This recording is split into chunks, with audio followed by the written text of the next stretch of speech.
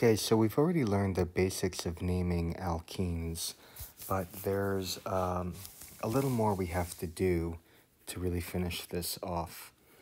So I want to talk about two examples here, two different molecules. This molecule on the left and on the right. So if we look at these two molecules and we try to name them, 1, 2, 3, 4, 5. Got a bromine at 2, a methyl at 3. So the name of this compound is 2-bromo-3-methyl-pent-2-ene. If we look at the compound on the right, the longest carbon chain, 1, 2, 3, 4, 5. Again, a bromine at 2 and a methyl at 3. This is also called 2-bromo-3-methyl-pent-2-ene. All right? But in fact, these compounds are different compounds, all right? They are technically diastereomers, all right? So when you have an alkene, what you'll notice here is that in the molecule on the left, the bromine is on the same side as the ethyl group, right? In this molecule here, the carbon 1 is on the same side as the ethyl group, right? And then our bromine is on the same side as the methyl, where here the methyls are on the same side of the alkene, all right?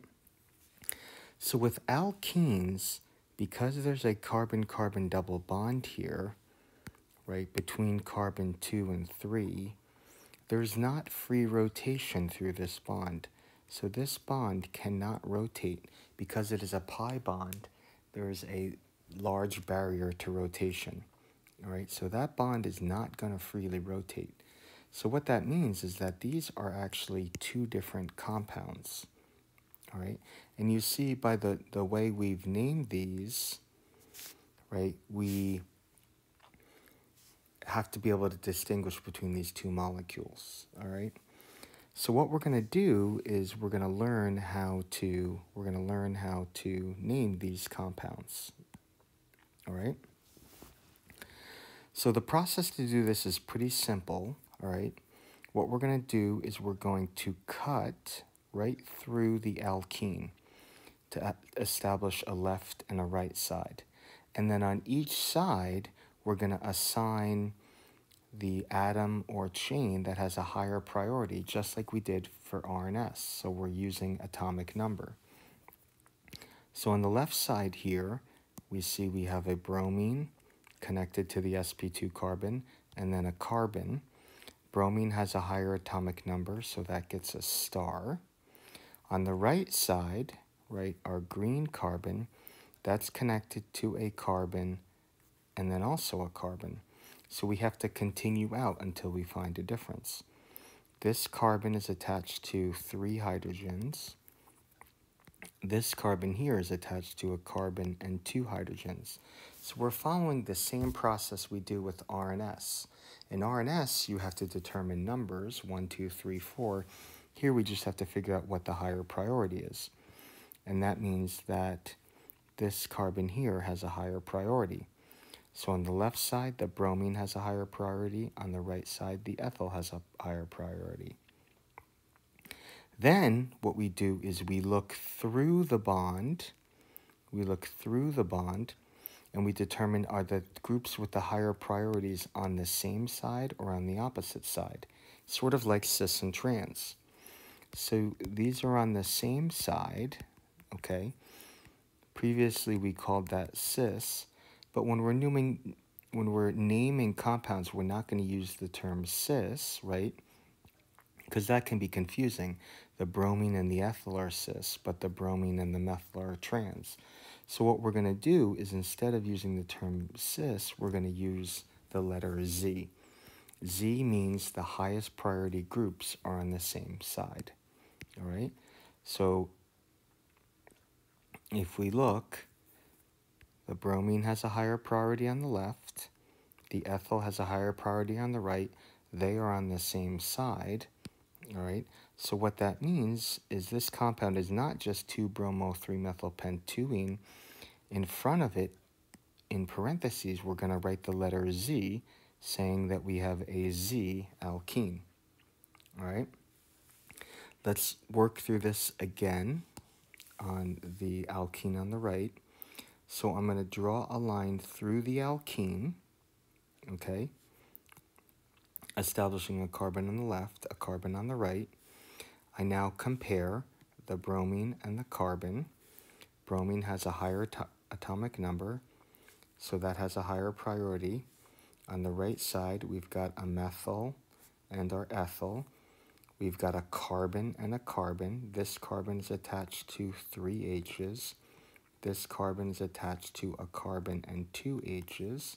Therefore, the ethyl has the higher priority. Okay? So we've established our priorities now. All right? And then now what we're going to do is, instead of cutting through the alkene, we're now going to look through it, and we see that these are now on opposite sides of the line. Okay, so what that means is when they're on opposite side, we had kind of used the term trans, but instead of the term trans, we're going to use the letter E. So that means that this alkene, all right, is going to be E. All right? So on the left, that is our Z alkene. On the right, that is our E alkene, and that's how those are distinguished. All right?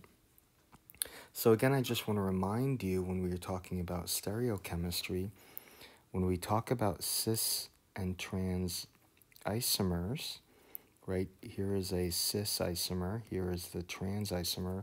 Those are categorized as diastereomers. Okay, so these compounds here are technically diastereomers. All right, so let's look at a few more examples on how we can name molecules when they have alkenes and stereocenters.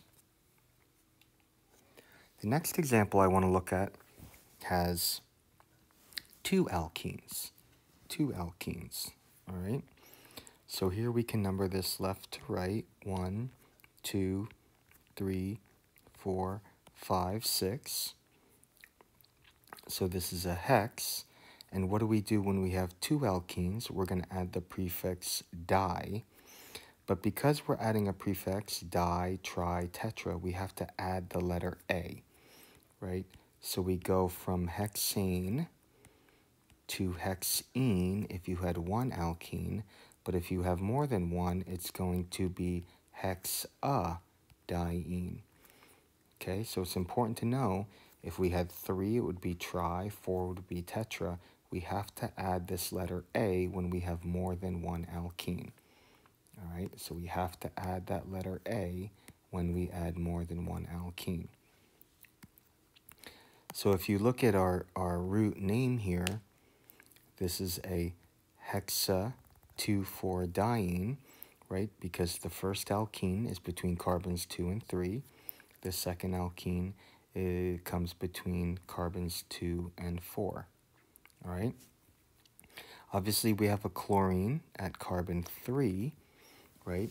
But now again, we have to label these as being R or S. All right, so let's go through that exercise again to label these as R or S. Alkene on the left, I'm going to cut through. Okay, so this is attached to a carbon, a methyl group. What's the other, right? Carbon makes 4 bonds. What's the other attachment? That's a hydrogen. A carbon has a higher atomic number than H. On the right side, the sp2 carbon is connected to a chlorine and a carbon. Okay, the chlorine has a higher atomic number. That has a star there. Then I look through the double bond and I determine that these are on the same side. So the alkene at 2 is a Z. All right, the alkene at 2 is a Z. Let's look at the other alkene between 4 and 5, right? Again, I'm going to cut through. The sp2 carbon on the left is connected to a carbon, and then what's not shown is a hydrogen. Carbon has a higher priority. The sp2 carbon on the right is connected to a carbon, and again another hydrogen. So again, that carbon has a higher priority. I now go through the alkene, and I see that my stars are on opposite sides, right? They're on opposite sides here, so that's trans or E. So what that means is the alkene at 4 is going to be an E. So what we do is when we have only have one alkene, right, we just put parentheses and just put the letter. We don't have to put the number on where it is if there's only one alkene. But if you have two alkenes, you have to put the number in front. So we have 2Z for E, and then we know the alkene at 2 is Z, and the alkene at 4 is E. And again, the alkene is between carbons 2 and 3, and between carbons 4 and 5. So this is how we name these molecules, right, when we have more than one alkene. And again, don't forget, it's a hexadiene.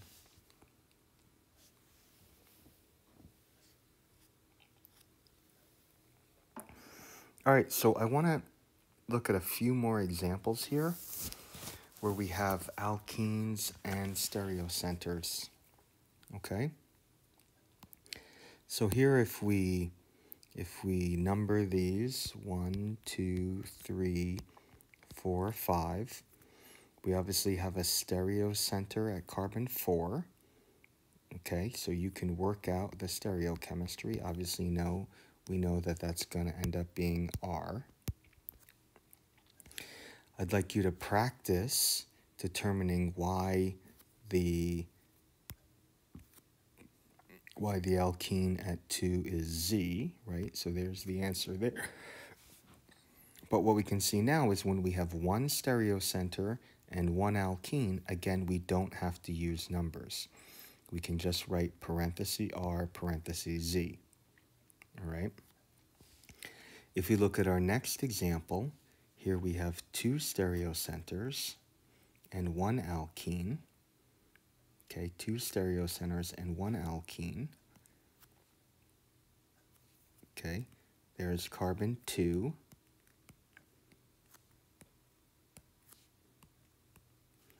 Right, so we have a stereocenter at 2, a stereocenter at 5, and then an alkene at 3. All right, so this is an oct3ene 2-ol. So again, what do we do now? Because we have two stereocenters, we now have to number our stereocenters. All right, so at position 2, that is R, so you can check that work. At 5, that is stereocenter is S. So because we have more than one stereocenter, we have to put numbers on these. But because we only have one alkene, we don't have to put a number on it. All right, so if you have more than one stereocenter or more than one alkene, you have to use the numbers to go in front. Our next example, right? We look at this molecule. If we number this 1, 2, 3, 4, 5, 6, 7, 8. Here we have one stereocenter at carbon 2. All right. Now we have two alkenes. All right. So you can kind of work through the full name, right? This is good practice. But again, because we have one stereocenter, I don't have to use a number here. I just write the letter R. But because I have two alkenes, we have to work through to determine whether they're E or Z. You'll see that's obviously going to be E. That's obviously going to be Z, right? So again, with our alkenes, we now have to number them. So it's R, 3E, 5Z. So you see in all of these examples, right, we're going to put the stereocenters first, and then the alkenes. All right. The last example here, okay, now if you look at this molecule, and again you can practice it, we now have two stereocenters at carbon 2 and at carbon 7. So let's number 1, 2, 3, 4, 5, 6, 7, 8. So we have a stereocenter at 7, a stereocenter at 2. We also have 2 alkenes between 3 and 4 and 5 and 6. All right. So now we have to number the stereocenters and we have to number the alkenes. So in this case, right, we're not going to just put all the stereocenters in front because everything's getting a number. We're just going to put these in numerical order. So you see we have a 2R, a 3E, a 5Z, and a 7R. Right, so we basically just do all of that in numerical order. All right. So if you only have one stereocenter or one alkene, you do the stereocenters in front, then the alkenes. If you have 2 or more of each, then we're just going to do this all in numerical order here. 2R, 3E, 5Z, 7R. All right. So this is just kind of putting everything we've learned together, right, in terms of nomenclature on how we can name compounds when they have stereocenters and when they have alkenes.